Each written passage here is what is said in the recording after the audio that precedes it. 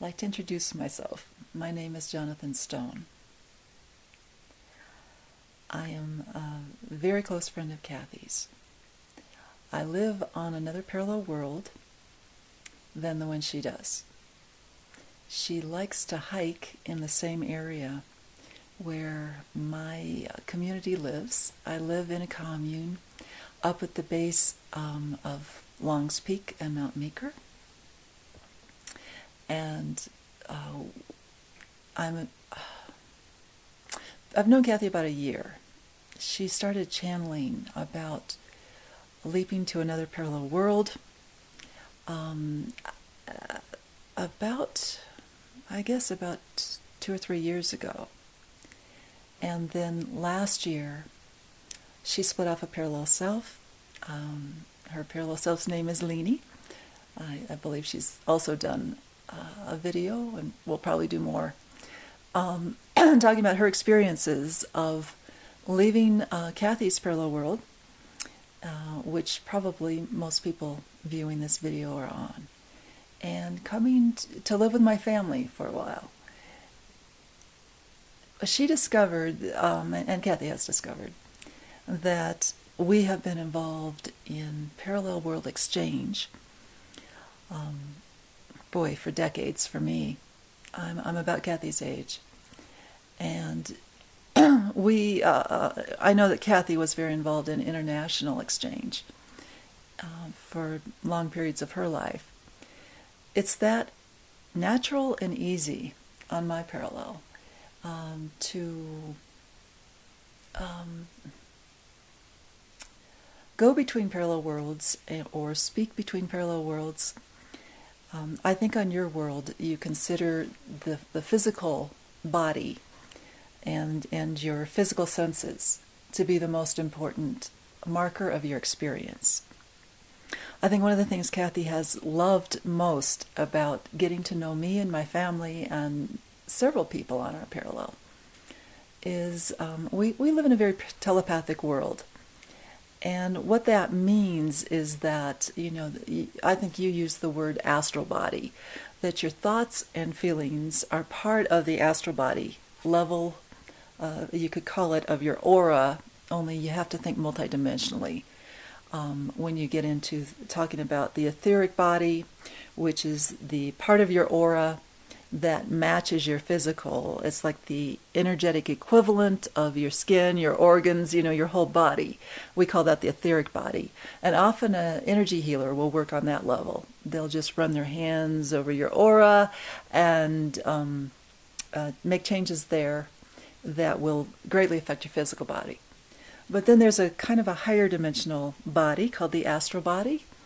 And this is the body that popularly, I believe, on your parallel is thought of as the spirit body that leaves at death, when there's a little silver cord connected to your physical body from the astral body, and when that cord gets cut, you're free.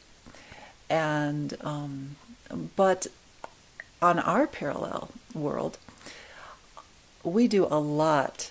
We spend a lot of our conscious time really in the astral level of being. This is a level of being that you also spend a lot of time in every time you think a thought or feel a feeling when you're awake, but also then when you're asleep. You move during certain periods of sleep multidimensionally into the astral body and experience reality in a way that is much quicker, in which you feel much more connected to everyone around you, and in which you experience the equivalence of your thoughts and feelings coming at you in what seems like experience that's external to you, but things change so quickly, like in dream state, how your dreams can just change quickly, and you have to get used to that. So on my parallel world, since we're a telepathic world, what Cathee calls telepathic, what we have determined that probably we are higher, a little bit higher dimensional, a little bit higher vibrating in my parallel world than you are in yours, but not so much that Cathee can't totally track us. She has gotten into our habit, whether this is totally always a good way to spend your time or not. We're constantly in telepathic communication with people we love. We chat all the time, and she finds it very interesting how many people now on your world walk around with cell phones always to the ear or in front of them, chatting away no matter where you are. Well, we do that, only we do it without the equipment. And this is an astral body connection that I firmly believe that everyone in your culture would be much more centered in the astral body and much more able to chat telepathically if your airways were not full of wireless signals. It really compromises the body's ability to relax and open up in the astral body's integrity. It really blasts the health of the astral body to have these human-made signals always imprisoning you and limiting how far out you can reach in a natural way to communicate with the rest of the universe. Now, I'm giving you all of this introduction to how, kind of to explain how Cathee and I have communicated. Very often, actually, for the last year. And she's getting more and more able to see where I am when I'm talking to her, get kind of an image of that. She's more and more able to feel where I am when I talk to her and who's around me and what natural setting I might be in. So her ability to, I would see it as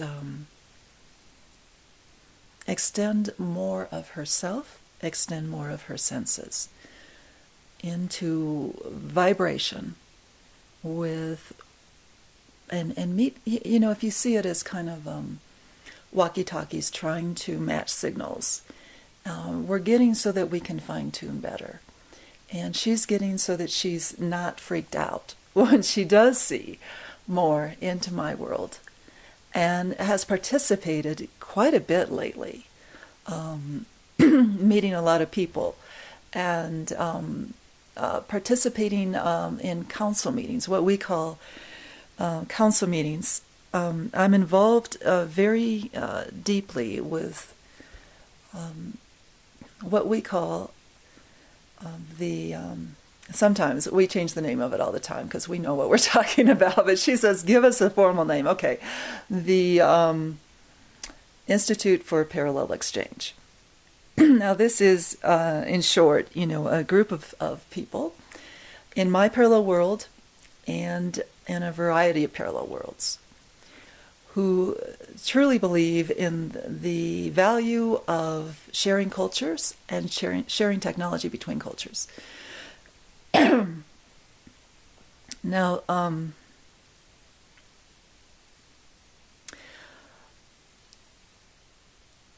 not all of these beings that we exchange with are humans. Some are what you would call extraterrestrials, and many are what you would call nature spirits.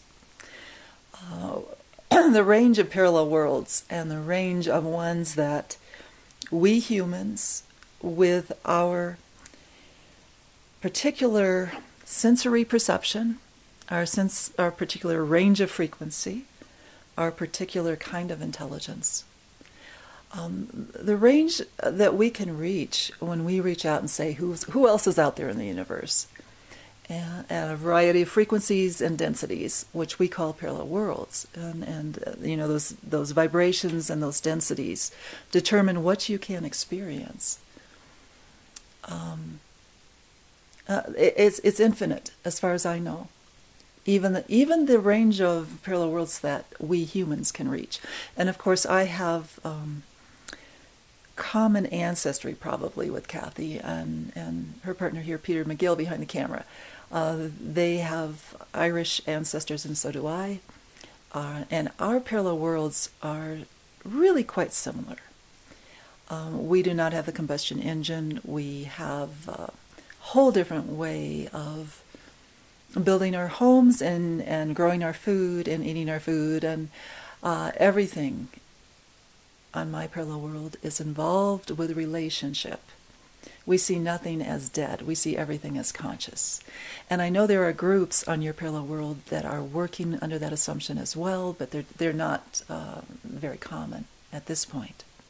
But we have plenty of interface between our two parallel worlds that I think we have found. I have worked now with thousands of I call them refugees from your parallel world. If you're on the same one Cathee is, and some other worlds that are fairly close to the experience and density of her parallel world. We are airlifting people, so to speak, off of your worlds because we see a tremendous ecological, economic, psychological, spiritual demise going on those worlds, and we don't see, some of them are not very viable.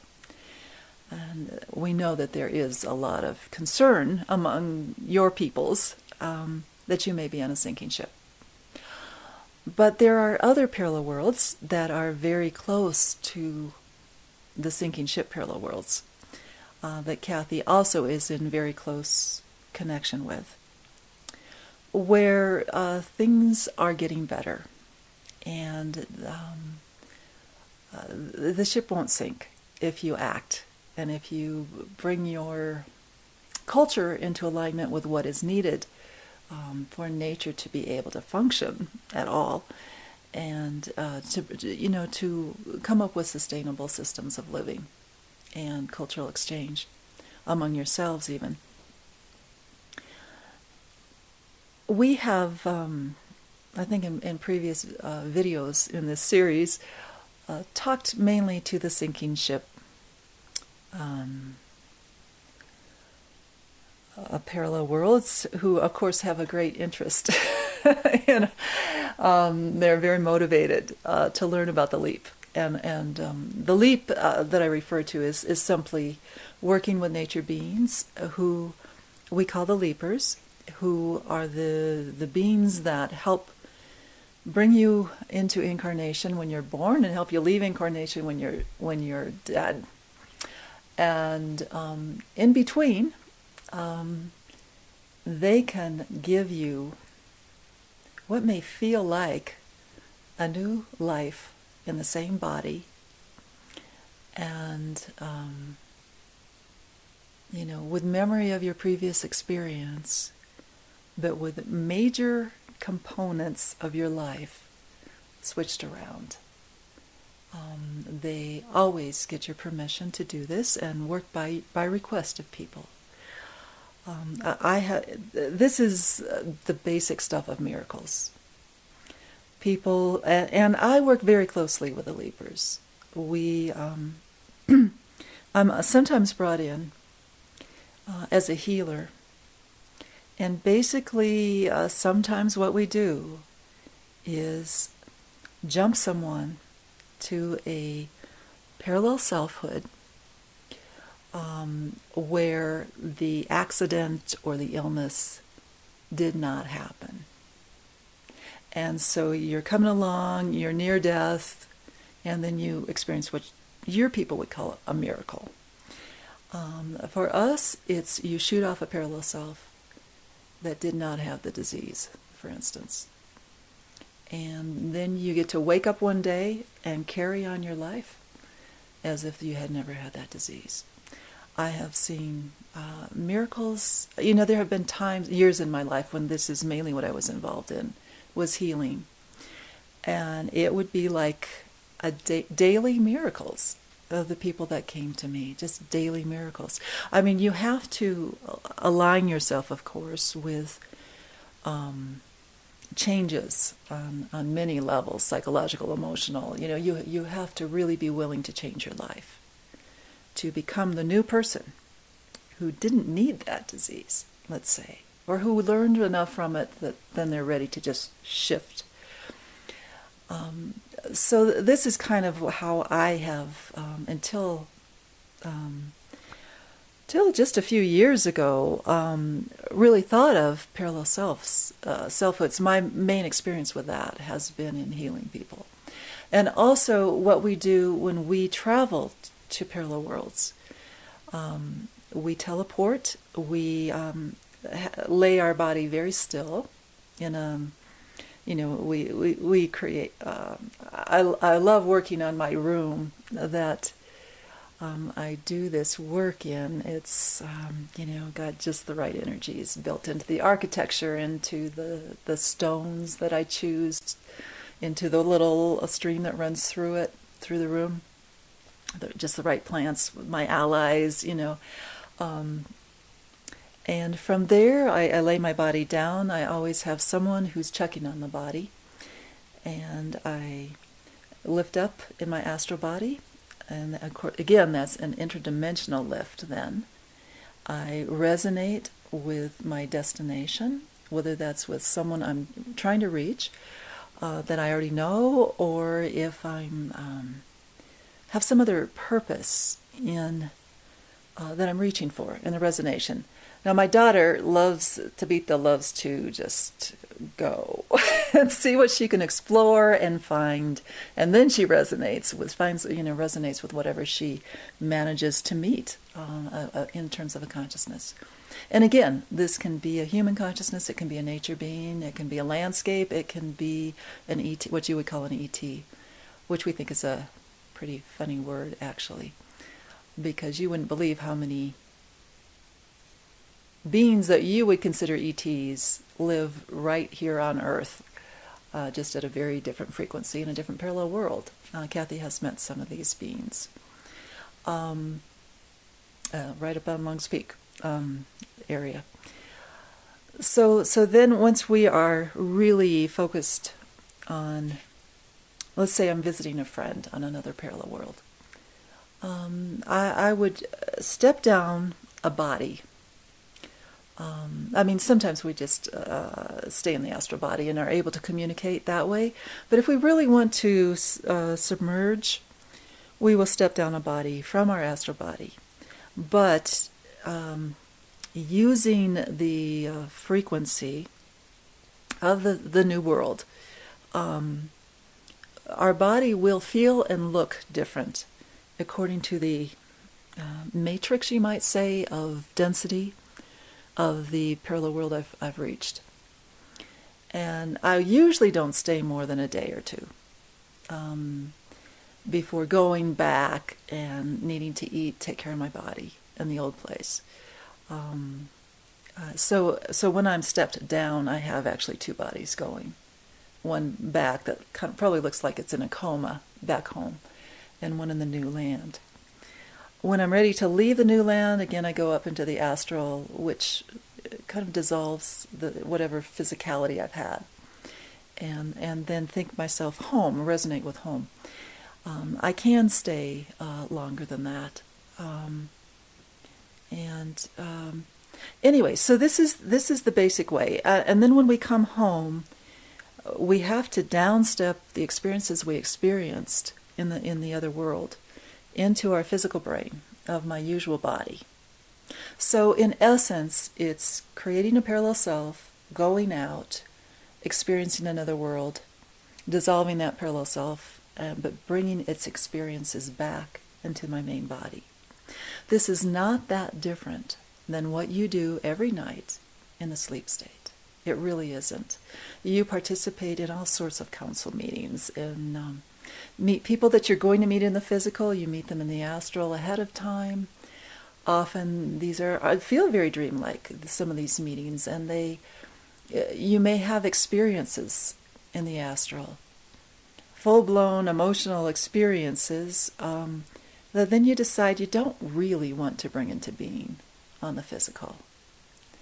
And these can involve just one other person. Are we going to meet or not, in the physical? Or it can involve a whole group consciousness of if the community is making the whole community is making a decision. Sometimes this will happen. Many of your events that make it big into your media happen first collectively on these other levels. And then if you decide you're going to destroy the earth with global warming, then you play that out. But decisions are certainly made. And I'm not up on global warming. I shouldn't even use that as an example. I know it's on many people's minds of really what that means on your parallel. But okay, so that's the background. Chances are good that you, perhaps, and certainly many of your scientists and engineers and artists, most of you, are probably interacting with especially soul family members of yours who live on other parallel worlds. Usually probably the sleep state, but not necessarily. In a creative state, you may be able to bring through ideas and inspirations. Writers do this all the time, from soul kin, usually, on another parallel world. We are planning to really work this consciously. This is something Cathee's very involved with now, is how do we feed ideas, for instance, to the parallel world where John Kennedy Jr. was President of the United States, and their whole parallel world hit a dead end ecologically and morally, to where the leapers and other forces froze time, said you can't go any farther, we're not going to let you totally destroy this. But there they are in limbo.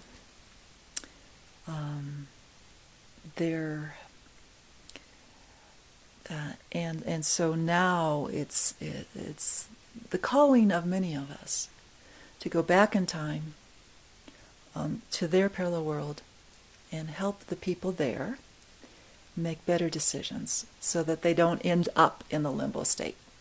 So the parallel world scenario where they end up frozen in time because they were about to really go into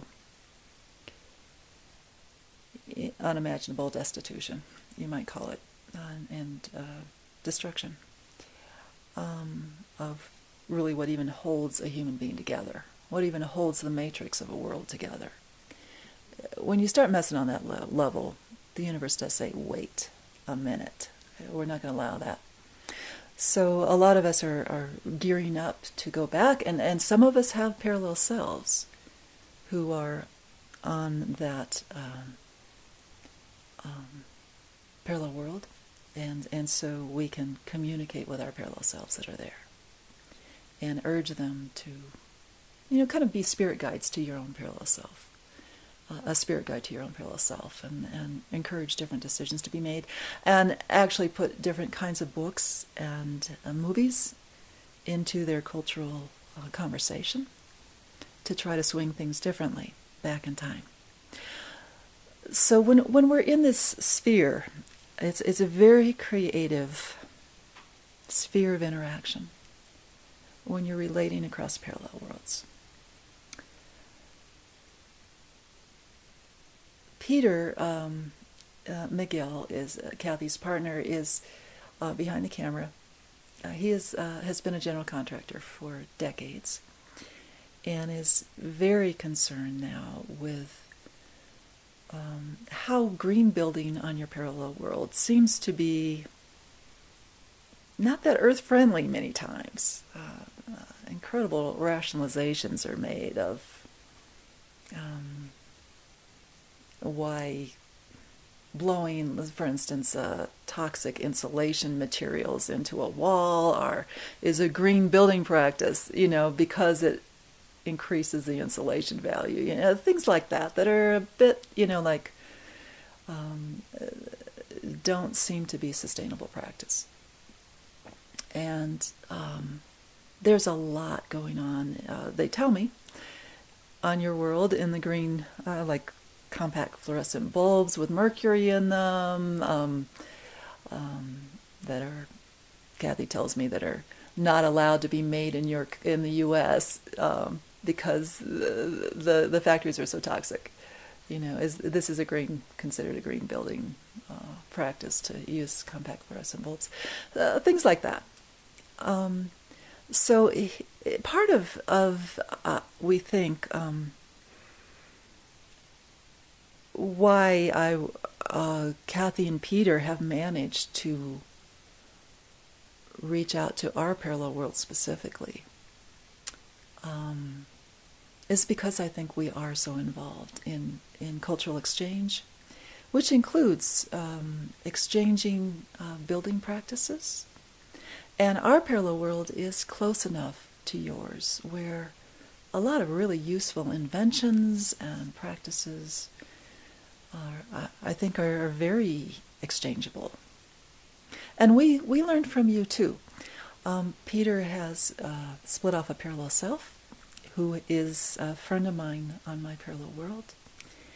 And as we've welcomed thousands of refugees from your parallel world to mine, we found that our sewage systems and some of our building practices were too particular and labor intensive to handle the flood of refugees that have come.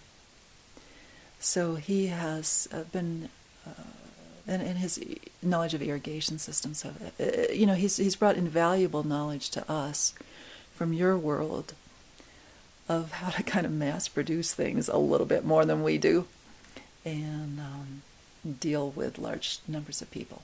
Our population is about 2 billion, I think, on the planet, which makes a huge difference, I think, between our two parallels. I don't think we even have 2 billion, actually, somewhere between 1 and 2 billion. I haven't personally counted, so I'm not sure. But I don't know how on your parallel world they do personally count everybody for your estimates. But anyway, I know that you have a lot more, according to your statistics. So the exchange goes both ways, is what I'm trying to say. We want to learn from you. You can learn from us.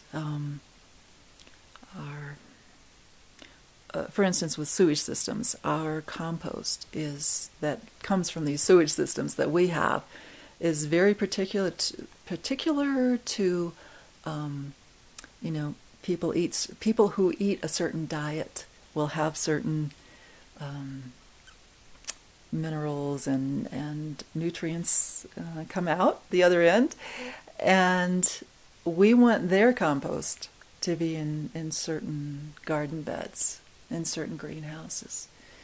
And someone who with a much different diet, we want their compost to use for something else, which makes for amazing plants, let me tell you. That's just scratching the surface of how we relate to our gardens and the spirits of everything we eat. But anyway, I want to not go on too long here, but I've kind of been asked by them to give kind of an overview of what the Institute for Parallel Exchange does, how we do it, and the benefits. We feel that as I've gotten to know many people from your world,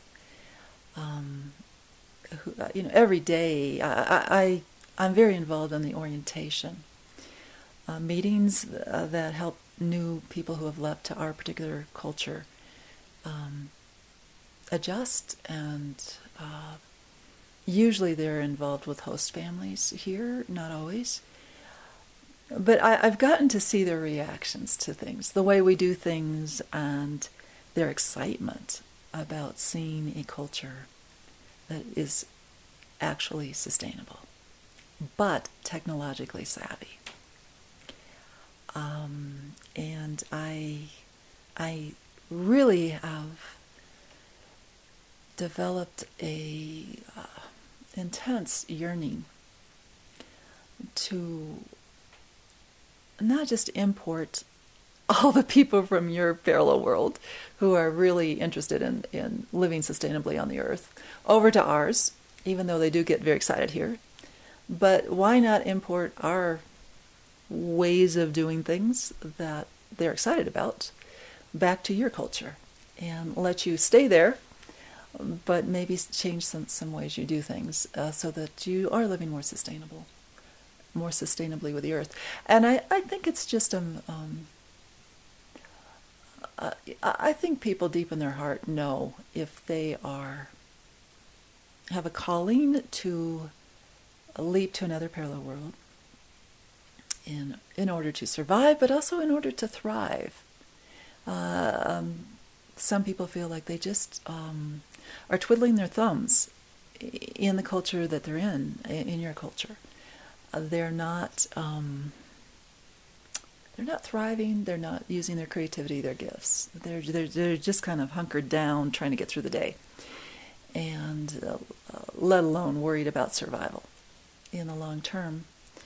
Those people know who they are and are actively, many of them, exploring the possibility of leaping to another parallel world. Now, sometimes when you leap, there's a parallel self of yours that stays where you are and a parallel self of yours that goes. Like with Peter and Cathee, they both have experienced that.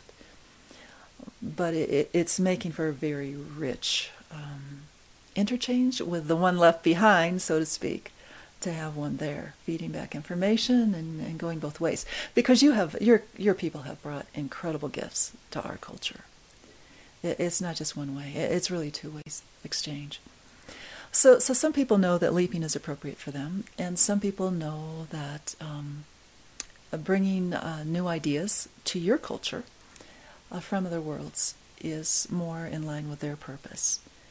I would kind of assume that if you've listened to this video this far through, that you have something to do with our culture, and with, at least with the idea of parallel world exchange. Whether you are the thing that's exchanged, like your parallel self goes, or whether some of your ideas need to come to us, or whether some of our ideas need to be something that you implement in your own life.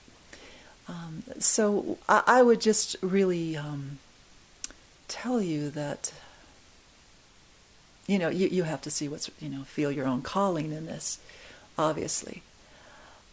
But this is something that, Cathee and Peter, among their colleagues, just kind of sail the idea of parallel worlds out, and usually feel like they have to know a ton of physics to prove it, so that people will even take them seriously, and they're lucky if they do then. I'm really trying very hard to understand their concern about this and what they have to deal with to be on their end of this exchange. Because on my world, we've got people coming through, visiting from other worlds for the fun of it.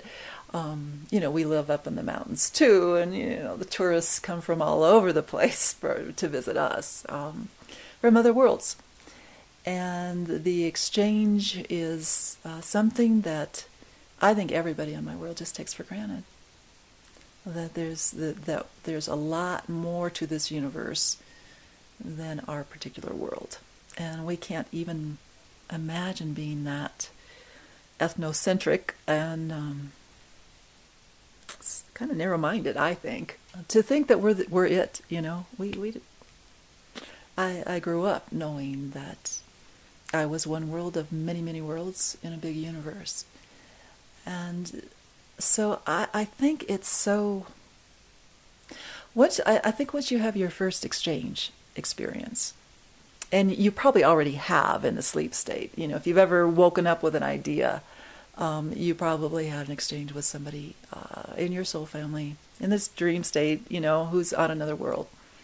But to make that conscious and to say that you want more of it, and you want to remember, and you want to move into communication, and you want to be part of a community, an interworld community, is a bigger step. But I think it's kind of a logical step that at this time when your technology is to where you're saying you're going to explore outer space more, and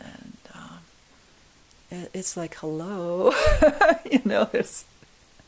it's not, if you don't think spaceship and huge, blasting the world with the universe with your human-made microwave frequencies, many of which are other frequencies that are not even natural. They're jagged shaped wavelengths or whatever, that are not very pleasant for the rest of the universe any more than they're good for your own body to have coming at you.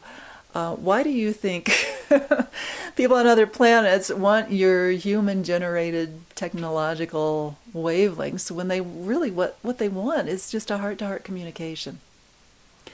And technology cannot simulate the heart-to-heart resonance that so many of us just value, and that makes life worth living. Sometimes I will visit a world where they're not human there, but they have a really refined consciousness. They may be nature beings, or they may just be something I don't even have a word for.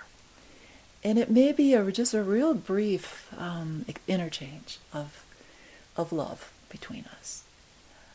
And I feel like who I am in my being is kind of the accumulation of experience of all these, we call them devas of relationship, spirits. Anytime you have a relationship with anybody, there's a spirit formed that is your relationship. And I have so many rich experiences of relationship daily, but over the years of my life, I feel like who I am is immeasurably richer than who I ever could have been if I had not had all of those contacts. And I think that's really what drives us to want to reach out to you and to everyone else. The technology exchange is great. And we know a lot of people are on a dying world that we hope to reach through this camera here. And we want to extend a hand of invitation to you and say, you are probably a close soul family member of mine if you end up leaping to my world. And I care about you. It's natural, I think, to care about people who, when I say soul family members, I say you are me, I am you, is about as close as we can get if you are my soul family member. We're just two flowers on the same stalk, of our soul, our oversoul. And so of course I care about you. And of course I will extend a helping hand to you if you need to leave your parallel world. And we will help you in very concrete ways if you choose to leap to our world. I know there are many worlds that are accepting refugees now from your worlds that are dying, that have really explored an experiment that didn't go so well, put it that way. And that's part of our soul purpose, to do that.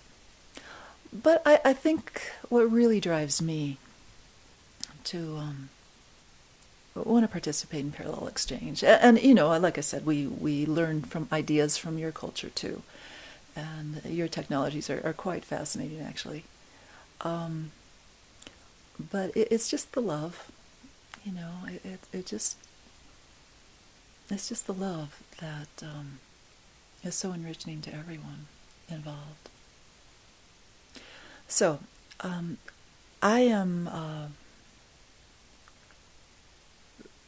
really willing to organize exchanges with groups of people on your world who are wanting to explore sustainable technologies and exchange ideas with our builders and transportation experts and gardeners, farmers, you name it. A cultural exchange that would bring experts from our... I think that word expert is just so luscious. We don't have a word like that. Experts. I mean, in your culture, I think it means that they're not quite human. They're like a little bit better than everybody else. But anyway, people who are really good at what they do here, and bring them together with people who are really good at what they do there on your culture, in your world. And set up communication networks through Cathee. Cathee is obviously the psychic I'm using right now to speak to you. She's certainly not the only psychic out there who can facilitate this in your world. But it's a good place to start if you wish to participate in groups like this, whether you're an expert or a psychic who wants to be involved, have whatever your gifts. I am offering, and other people on my world are very happy to help make the connections and set up the groups that can exchange information, ideas, and hopefully a good time.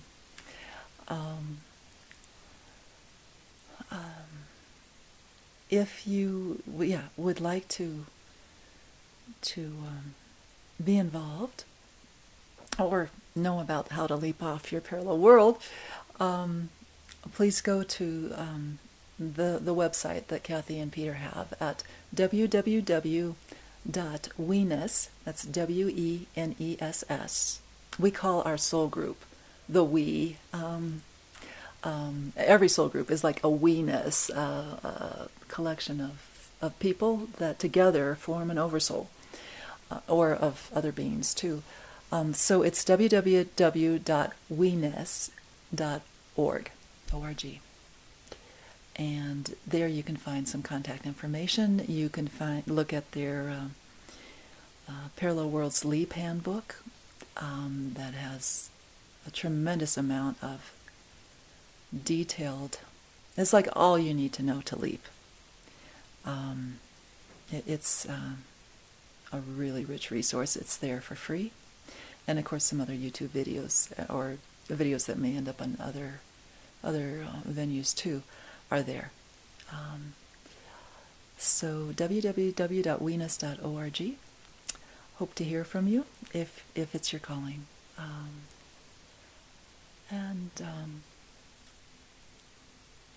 I'm kind of fascinated. I know I'm not the first one, but that camera, oh my gosh, it's huge. It's pointed right at me. It's impersonal, but I know somewhere in there, there's you. There's you. I just get a kick out of how your culture has to make everything technical to feel like it's really happening. But here I am. I'm really speaking through Cathee. And